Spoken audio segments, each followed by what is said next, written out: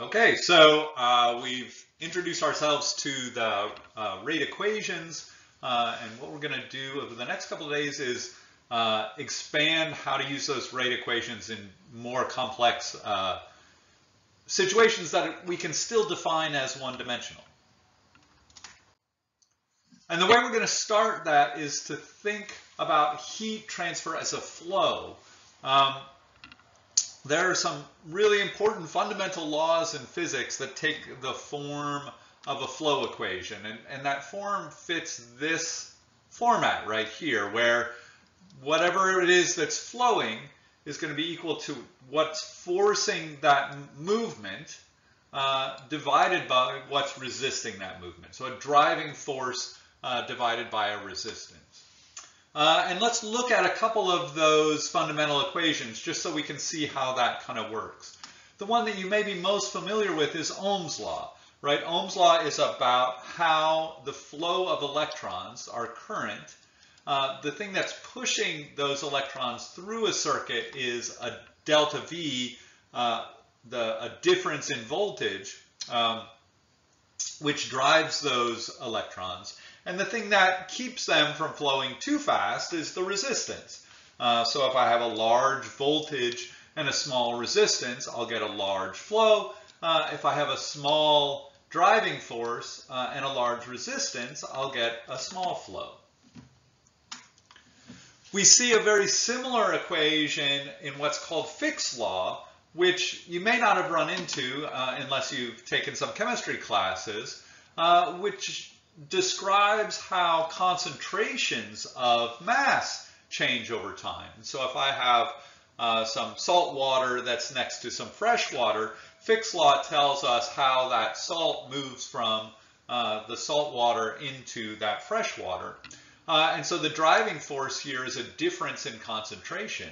If I have a really salty water next to fresh water, there's going to be a larger driving force here.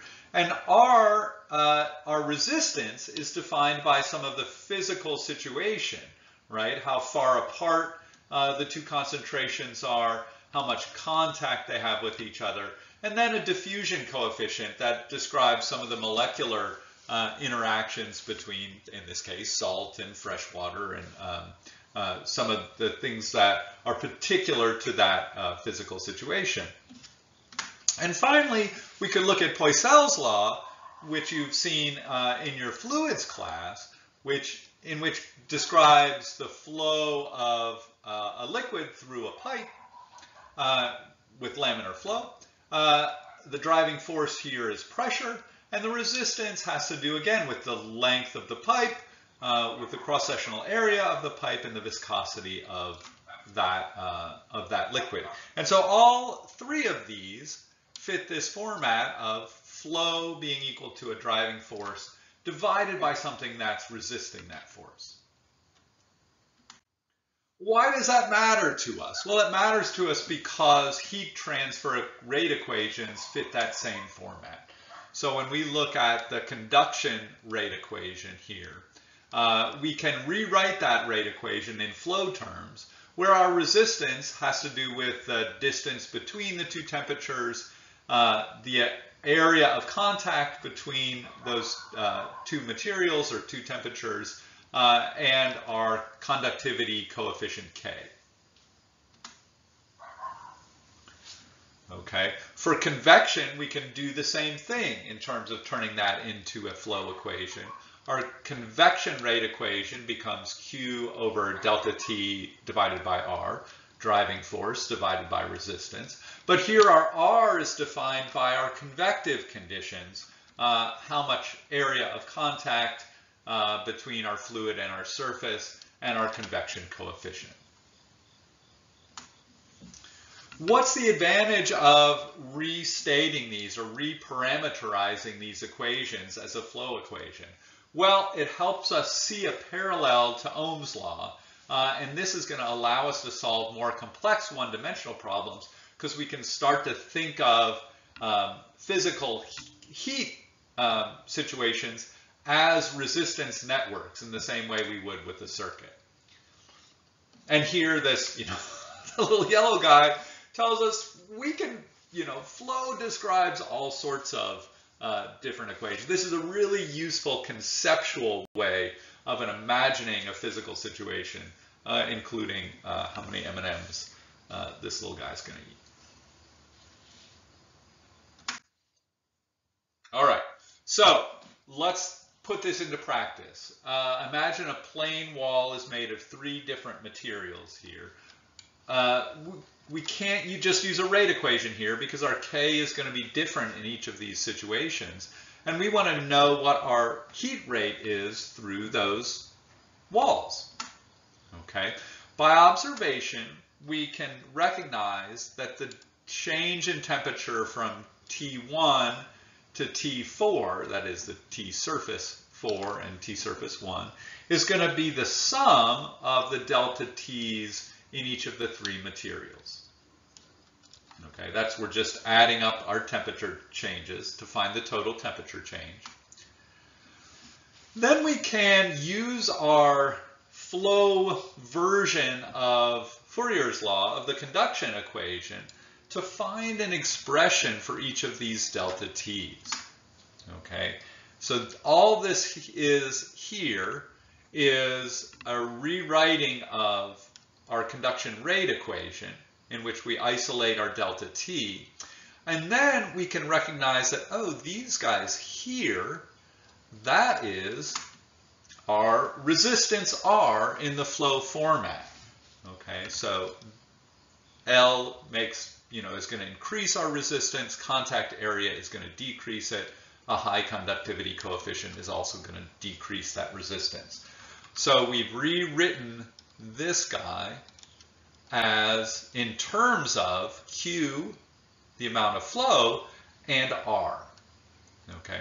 Now we're going to take this form and put it into this equation. And we get this here, where our total temperature difference is going to be our Q, so we're kind of pulling Q. We know Q has to be the same through all of these, right? Because if we're at steady state, we're going to reach whatever goes into any surface here has to come out that other surface. Our flow has to be steady all the way through. So we pull Q out, and we end up with this equation here, where we've defined R when we reparameterized that conduction rate equation.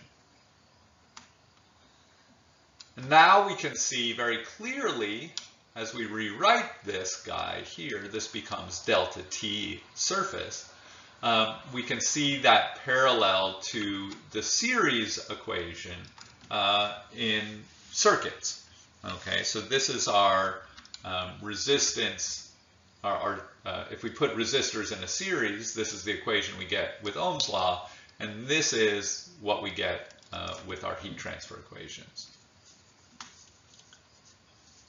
This is a nice way to think about what's happening here, right? We can sort of look at these and imagine, okay, the thing that's going to cause this heat flow to be slower is if one of these terms is really big, right? So the thing that's going to matter most is, because we're summing these up, is whichever one of these resistance values is largest. And so just knowing that is helpful in terms of kind of understanding the physics of this situation. If we imagine this is an insulated wall, if I have one layer that's really good at insulating, it may not matter very much what my other layers are, because I'm just going to be adding those, and it's going to be dominated by that really big resistive layer. Now, you have to remember what assumptions go into this resistance network before you use this sort of network thinking. You have to remember we don't have any heat generation here, right? There's no, in a circuit, there's no parallel to having some kind of heat generation. This is only about 1D heat conductions. The metaphor is this is like a wire, right? And so all of that flow is headed in one direction. And that it has to be at steady state. Okay, so we're not talking here about what's going to happen if we change T1 or T4.